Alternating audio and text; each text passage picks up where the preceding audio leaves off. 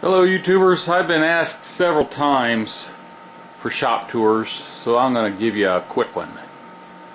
Up above my garage door, we'll start there, the three hubcaps that were on my very first car I ever bought. It was a 1964 Chevy 2, and if you look right in the middle, there's the tag and the original key I got with it. The car is long gone.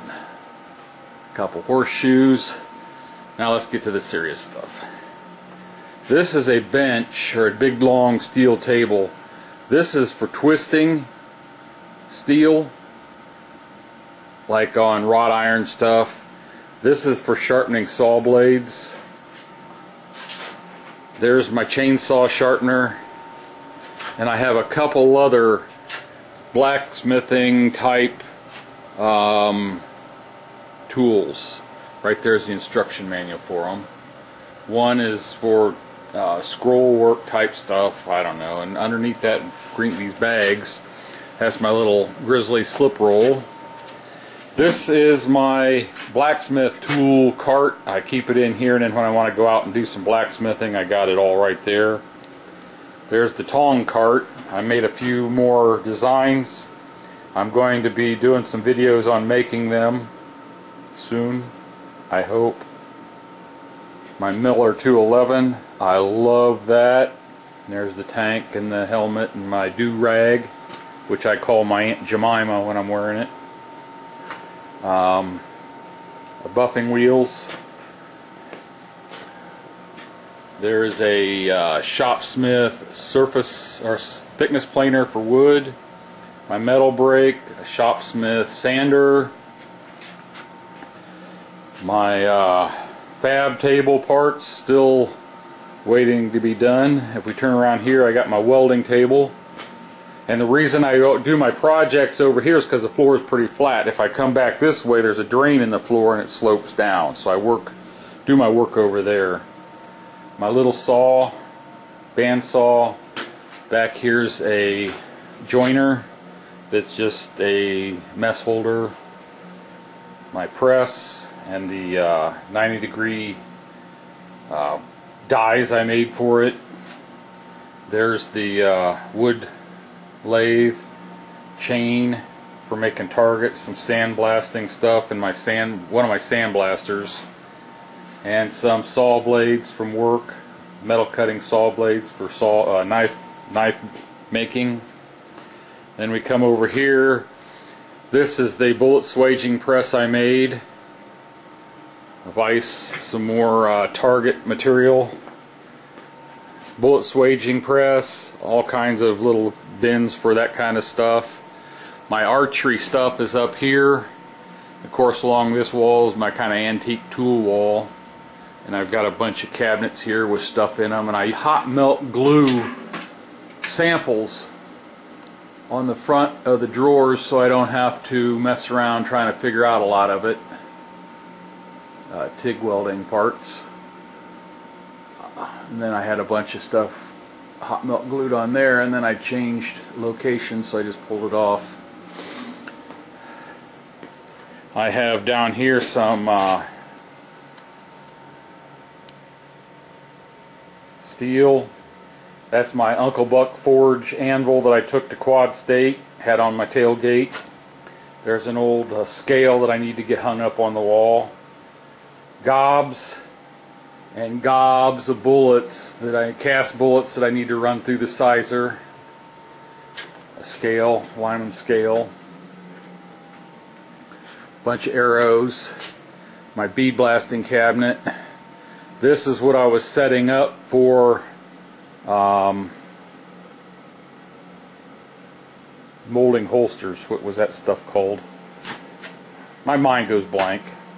And down there I have blanks of shoot, what's it called? I don't remember. Anyway, I was going to put the rivets and stuff up here.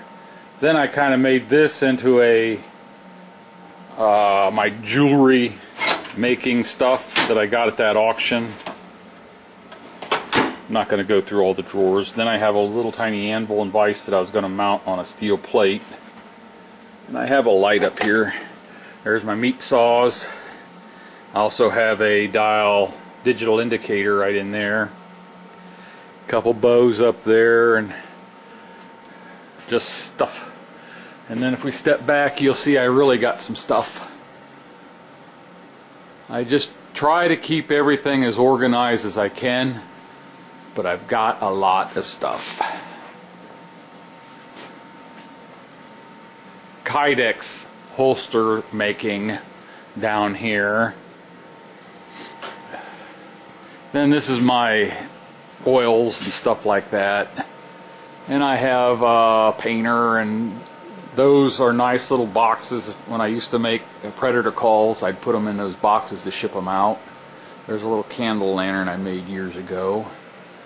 Those are empty tool or tackle boxes that I use for different things. I had my leather working tools in one of them.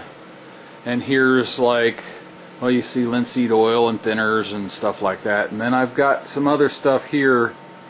I think it goes along with Lost Wax Investment Casting and some other stuff in there. I just rearranged my shop and put these cabinets over here. This cabinet here was up in that hole there because I just built a new one. We'll get to that here shortly. I built that little cabinet years and years and years ago, and I have more stuff down there, and there's parts for the boat trailer I still haven't finished. My radial arm saw and a pellet rifle I'm working on for someone. A armadillo target. Yeah, okay. My coffee. These two cabinets here were down there on the other side, but I wanted them here because these four all are the same size, and that shelf holds all my different lubricants. I used to go, if I'd go to Menards or Lowe's or somewhere, I'd buy a can of WD-40 or some other kind of lubricant that I thought I could use in the shop. So I've kind of amassed a collection. And this is where I have nuts of all type, washers and lock washers, different kinds of screws, and more screws. And now let's take a look at this magnificent cabinet that I just built yesterday and filled up. I think that's going to be fantastic.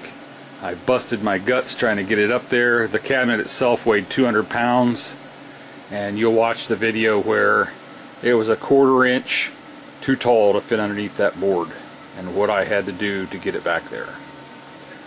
Back here we got light bulbs, fuel, sandpaper. I've been putting these signs on the front of everything to help me find it, and I'm not going to be around forever. It'll tell whoever has to clean this mess up what is in it. Now I'm going to walk back this way and show you what's behind me. This is a new shelving unit. Actually, it's about 2 years old, but I don't think anyone's seen it. I bought these shelving rails and cut them off and made book racks for the ends, and I thought that was pretty clever, if I say so myself. And this is my measuring area. There's a granite surface plate under there, and then all kinds of measuring stuff in there. That's the board for the boat trailer. I got to make a new one. But I've got a variety of books on shop stuff. And over here I've got a new angle grinder sitting there waiting to be put into service. I've got boxes for tools that I've got, and tools in the boxes, and all kinds of stuff. There's my oscillating drum sander and a little belt sander, and that's got a lot of electrical stuff in it. My drill bit sharpener, couple DeWalt's, drawers, stuff all over it, kind of like a Roundup and a weed killer and stuff like that, fruit tree spray. Oh, and there's stuff underneath here too. There's a little wood stove there. This is a thing to run down your drains if you got plugged. It's motorized. I got a bunch of stuff I'm going to sell next year at Quad State. A couple little anvils. They didn't sell this year. That's the only thing that didn't sell, and 30 bucks might have just been a little too high for small anvils like that. They're just formed. There's the lights for my boat trailer. There's my Coyote rifle, 80% lower, waiting to be finished. Some bearings, Pillowbrock bearings, and that's what those are. My music. I don't play music in here very much because it's distracting and I gotta concentrate. Pegboard, filled up from one end to the other. 5-gallon buckets of rice, flour, you name it, beans. They got to get moved. This stuff is needing to be moved back to where it belongs. My back for my mill and stuff. These are all different kinds of bolts. Carriage bolts, hex bolts, lag bolts. Some more like 1/4 inch, number 12, 10, 8, 6, 4, 5, 4, 2 set screws, socket screws, and just roll pins and all that stuff. They go from the top down. Wrenches.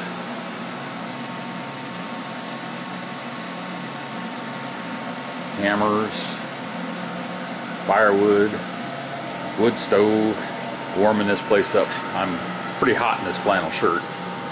That is stuff, fluxes and stuff for casting. Casting aluminum and casting brass and bronze. Some other stuff. I got a lot of this stuff when I bought the shop and I've never used it yet. Of course, up here's storage. Things I've made. Things I'm stocking up on. I did a video on that green bucket years ago. That's that water purifier thing. I put my borax in that for fluxing when I'm forge welding. Cast iron and all my goodies for eating. This is a little cart that I made a long time ago. I used to have that granite surface plate on top of it. Now I keep the top is for my mill, which is right beside me, and then the down here is for starting the fires and the wood stove right here. I don't know if I mentioned all that whole shelf is spray paint, paint and varnish, nails and garbage bags, and just you name it all the way down. This whole shelf is basically geared towards the kitchen, which is right here. And I'm loving it. I've been out here every morning for breakfast, unless I go to Lulu's on Friday, every day for probably 2 weeks. I'm just out here every day, toast. And I always, when I'm done, I just had breakfast a little while ago. When I'm done, I clean it up and it's ready for the next day. I got some more coffee to drink.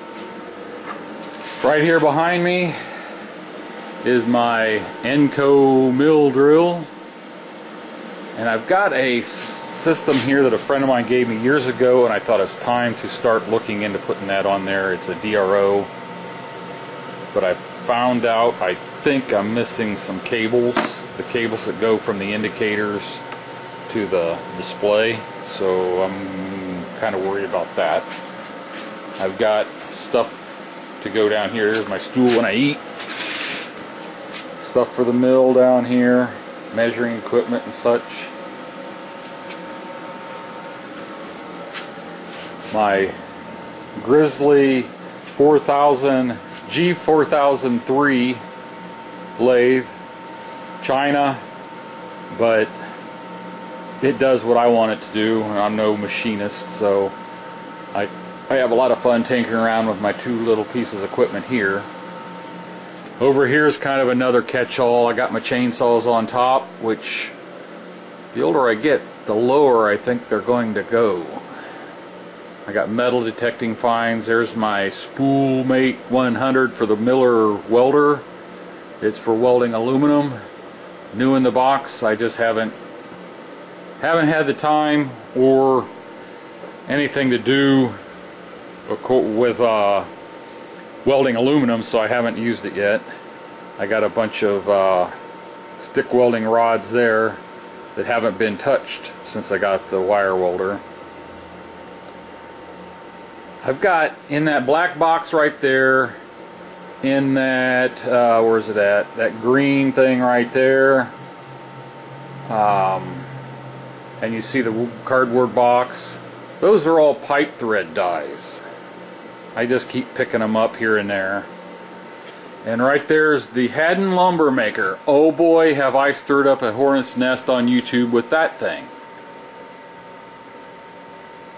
I showed them how to use it, but I didn't spend 10 minutes grinding my way through a log. How boring would that be? And everyone's pissed off about that.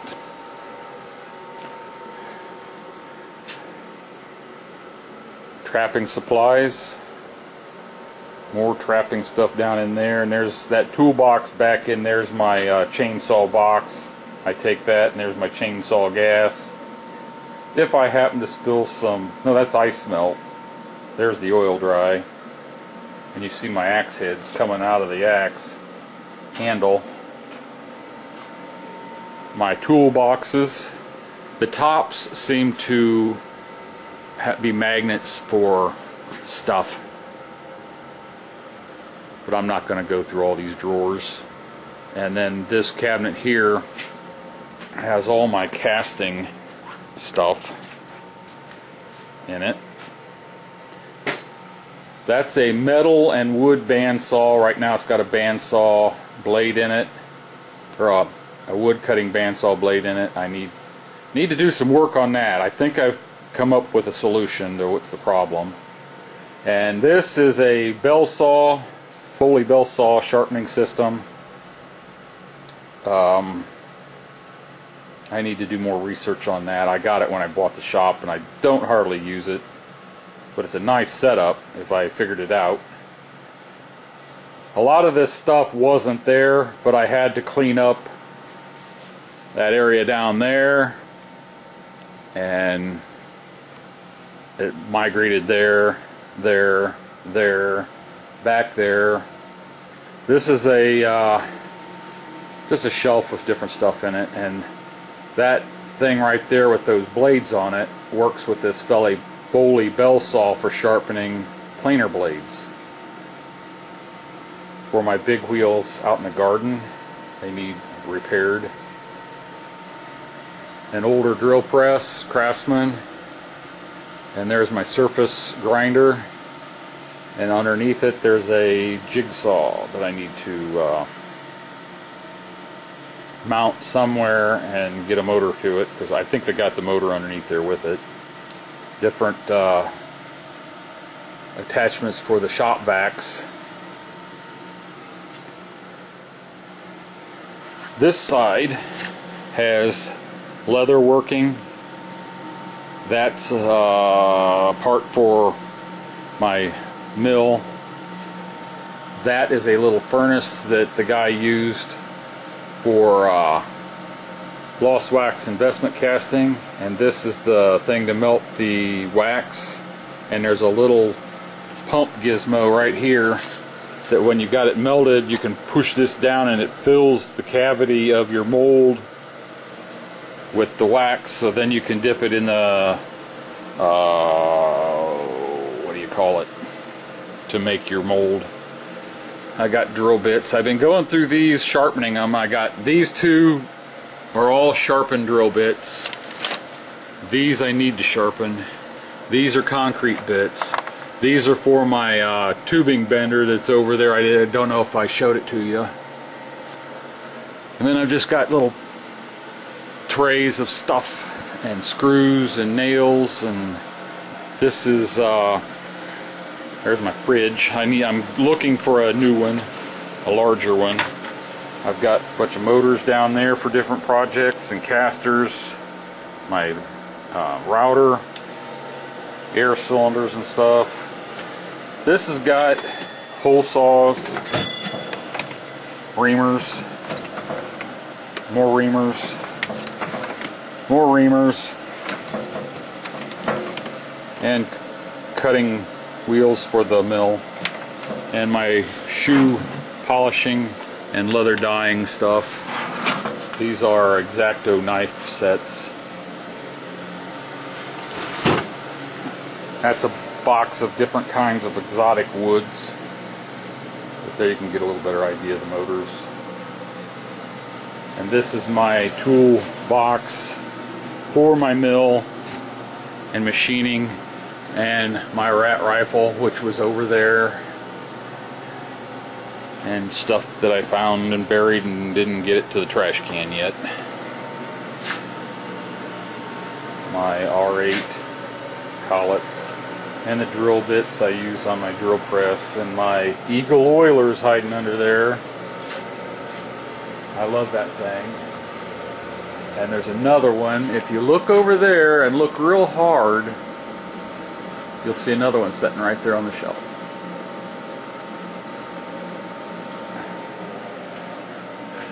And there's another one. I've got 3 of them. I thought I only had 2. Huh. Surprise! And this is where I keep most of the stuff that I use a lot on the mill. And my one caliper, not caliper, mic is over here. It goes up here too. And one of the first projects I did when I got my mill was I made these for holding lathe bits. I was pretty proud of that. I am no machinist, and that's one of the first things I made. I think there's 4 of them up there, and I've got another one that holds, it's a lot larger, that holds my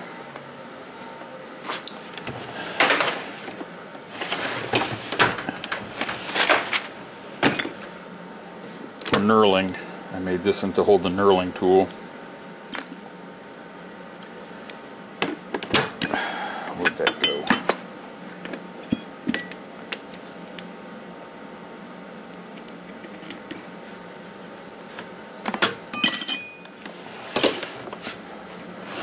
But we're not going to go through all those drawers because they're just full of stuff. Some of the stuff I got at Quad State this year were a bunch of these punches and drifts and these drifts for making hammers and tomahawks and stuff. Right here, a bunch of files.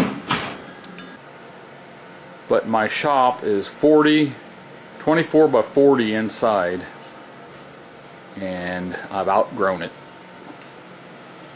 I just keep organizing, and it's like the law of diminishing returns. I'm running out of room to organize. Right here is my stockpile of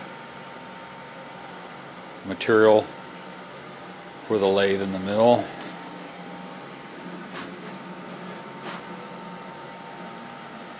A lot of it I haven't marked what it is. Some of it I know by the color code. There's tubing in the back there, I believe, and solid rounds like 12L14.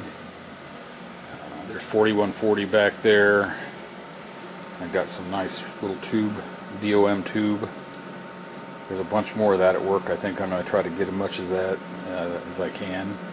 I do have some plastic stuff, drill rods,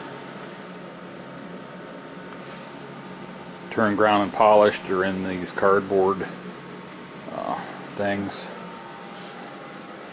Let's go out here. There's the vise to hold the pipe that I'm going to thread with all my pipe dies. Turn the light on. Right there are my torch, or my burners for my forge I'm trying to get figured out. There's the other board for my boat trailer. I've got the stuff back in there to build my treadle hammer, and I was going to make a press using those T-pieces I don't know now. Here's some more stock. Out here it tends to get rusty because the ceiling sweats and drips. This is another project I'm going to try to start today. My anvil, my old mouse hole anvil, my striking anvil with the guillotine tool, and my American wrought iron anvil, my buffing wheels back there that I got to get a bigger motor for, stronger, torch, my forge with the crank blower.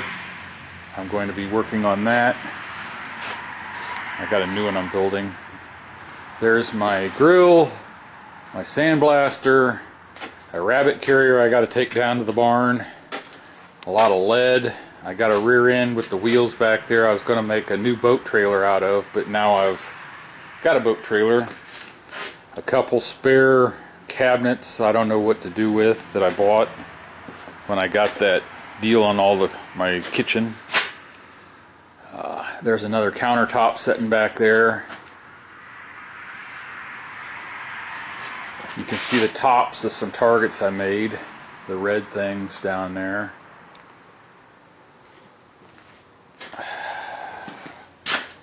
I've got pegboard here to hang some of my blacksmithing stuff on, and there's my swage blocks, the scale I use when I bring home steel, my meat grinder, table saw, coal barrel, shelving. That's a bunch of oh, you know what they are. Why can't I think of words when I'm... Pulleys. That's a bunch of gears and a bunch of... In that box down in there, there's a bunch of different mechanisms for different things. And I got a box of aluminum and a box of brass, and that kitty litter thing I think is aluminum. Some old slate shingles. And there's a bunch more old... Well, up there's the flue for my new forge. There's the brake drum for the forge. Some more slate shingles. Some stuff from an old disc. There's a couple of armadillo targets. Some steel. I believe they're 3-inch thick and like 8x8 for just hammering on. I have a kiln of some kind back there. You just see the opening. Turkey fryer. A big piece of tubing if I want to make a tank for something. Clay pigeon thrower. Some more targets.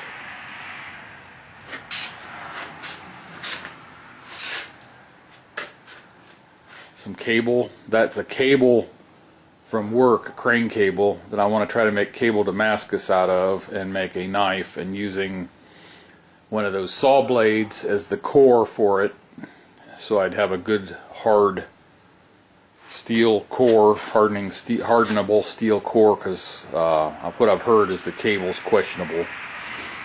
And back in there is a big fat chain off of a side loader at work that I want to maybe, there you can kind of see it there. Hopefully I can make some kind of a Damascus out of that. But that's pretty much my shop. I got some more coal down there. I got to take this wire out and put it with the rest of the wire in the barn. I wanted to make a sifter for the coal, for the fines, because my coal that I've got is all great big lumps like that, and I want to kind of sift it out and break it up and stuff.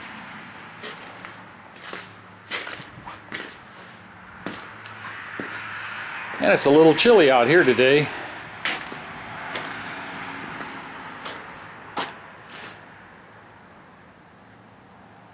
Thanks for watching.